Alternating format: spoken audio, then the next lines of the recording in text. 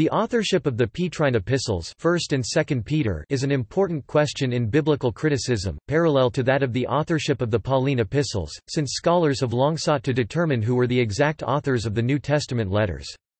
Most scholars today conclude that St. Peter was not the author of the two epistles that are attributed to him and that they were written by two different authors. First epistle.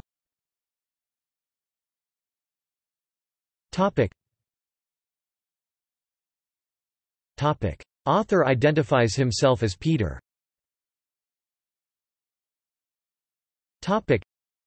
The author of the first epistle of Peter identifies himself in the opening verse as Peter, an apostle of Jesus. And the view that the epistle was written by Saint Peter is attested to by a number of church fathers: Irenaeus (140–203), Tertullian (150–222), Clement of Alexandria (155–215), and Origen of Alexandria (185–253). If Polycarp, who was martyred in 156, and Papias alluded to this letter, then it must have been written before the mid-2nd century. However, the Muratorian canon of c. 170 did not contain this, and a number of other general epistles, suggesting they were not yet being read in the Western churches. Unlike the second epistle of Peter, the authorship of which was debated in antiquity, see also Antilegomena, there was little debate about Peter's authorship of the first epistle of Peter until the advent of biblical criticism in the 18th century. Assuming the letter is authentic and written by Peter, who was martyred c.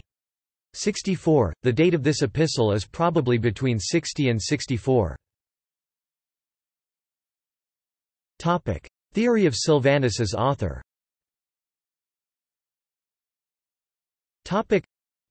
One theory is that 1 Peter was written by a secretary such as Mark or by Silvanus, who is mentioned towards the end of the epistle. By Silvanus, our faithful brother, as I account him, I have written unto you briefly.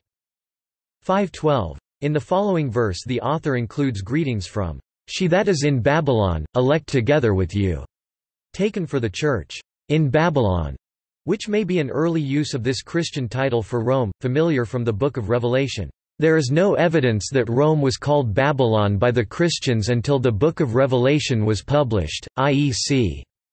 90–96 AD. Say the editors of the International Standard Bible Encyclopedia, who therefore conclude that Babylon on the Euphrates was intended. See also Syriac Christianity. Use of Greek and Hebrew.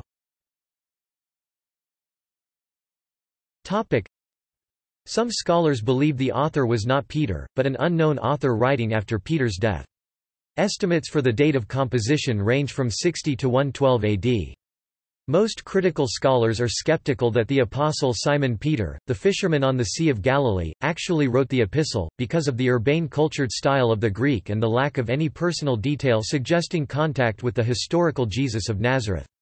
The letter contains about 35 references to the Hebrew Bible, all of which, however, come from the Septuagint translation, an unlikely source for historical Peter the Apostle, but appropriate for a Hellenized audience, thus the use of the Septuagint helps define the audience. The Septuagint was a Greek translation that had been created at Alexandria for the use of those Jews who could not easily read the Hebrew and Aramaic of the Tanakh, and for proselytes. A historical Jew in Galilee would not have heard Scripture in this form, it is argued. Pseudepigraphy written around 70 to 90.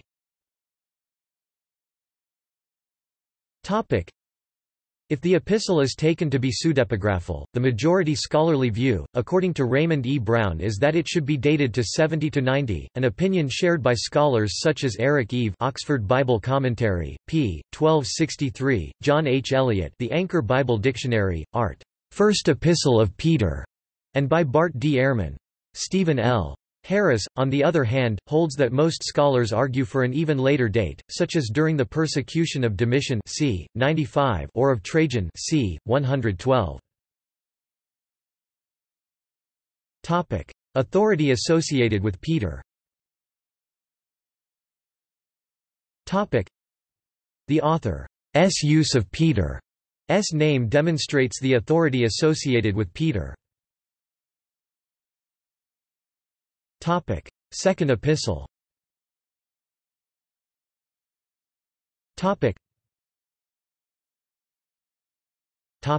Author presents himself as Peter.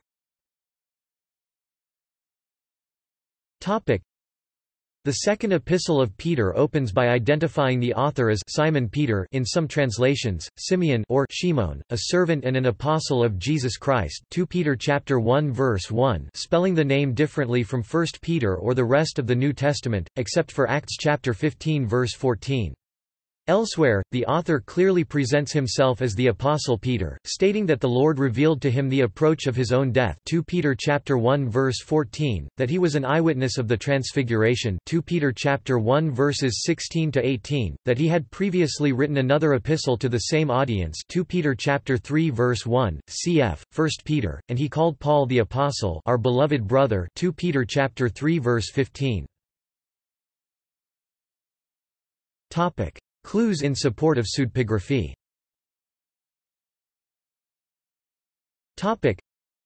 Although 2 Peter internally purports to be a work of the Apostle, most biblical scholars have concluded that Peter is not the author, and instead consider the epistle pseudepigraphical.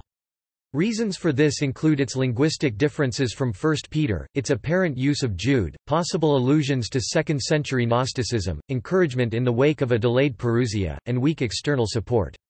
In addition, specific passages offer further clues in support of pseudepigraphy, namely the author's assumption that his audience is familiar with multiple Pauline epistles 2 Peter chapter 3 verses 15 to 16, his implication that the apostolic generation has passed 2 Peter chapter 3 verse 4, and his differentiation between himself and the apostles of the Lord and Savior 2 Peter chapter 3 verse 2.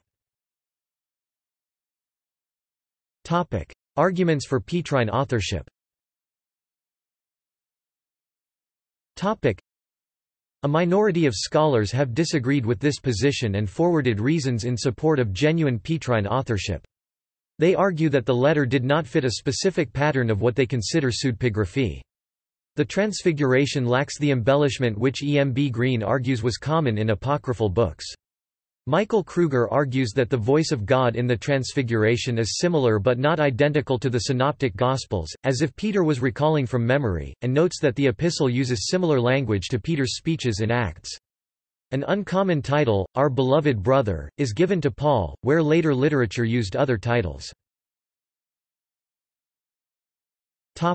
Relation between 2 Peter and Jude.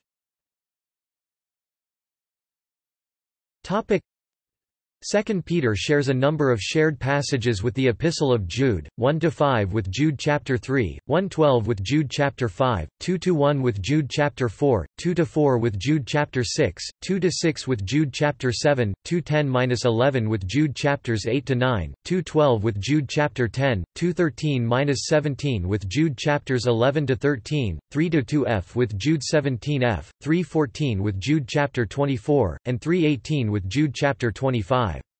Because the Epistle of Jude is much shorter than 2 Peter, and due to various stylistic details, the scholarly consensus is that Jude was the source for the similar passages of 2 Peter. Other scholars argue that even if 2 Peter used Jude, that does not exclude Petrine authorship. On remaining points, Ben Witherington III argued that the text we have today is a composite, including points taken from the Epistle of Jude, but that it contains a genuine Petrine fragment, which he identified as 2 Peter chapter 1 verses 12–21. Finally, some scholars have proposed that differences in style could be explained by Peter having employed different amanuenses secretaries for each epistle, or if Peter wrote the second letter himself, while using Silvanus Silas as an amanuensis for the first. Two different authors. Most scholars believe that 1 Peter and 2 Peter were not written by the same authors. 1 Peter is essentially traditional, drawing on key psalms, key chapters of Isaiah, and wisdom sayings, some of which are found elsewhere in the New Testament. 2 Peter, however, favors a more elusive style and is dependent on more obscure sources. Issue of authorship already settled for most scholars.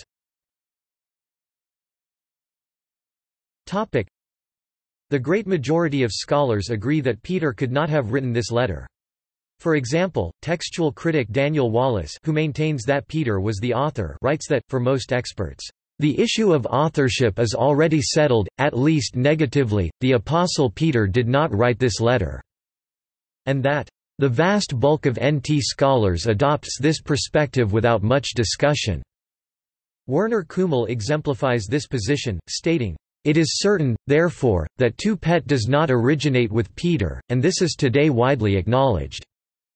As does Stephen L. Harris, who states that truly no authorities defend the Petrine authorship of 2 Peter. Evangelical scholars D. A. Carson and Douglas J. Moo wrote that, "Most modern scholars do not think that the Apostle Peter wrote this letter. Indeed, for no other letter in the New Testament is there a greater consensus that the person who is named as the author could not, in fact, be the author." Despite this broad denial by the majority of modern scholars, other scholars view the arguments of the majority to be largely inconclusive. Likewise, Stanley Porter points to the fact that 2 Peter's acceptance to the canon by early Christians presumes that they were sure that Peter wrote it. In the end, Carson and Moo point to the controversy reflective of this issue, stating, "We are therefore left with the choice of accepting the letter." Prima facie claim to have been written by the Apostle Peter or viewing it as a forgery hardly deserving of canonical status.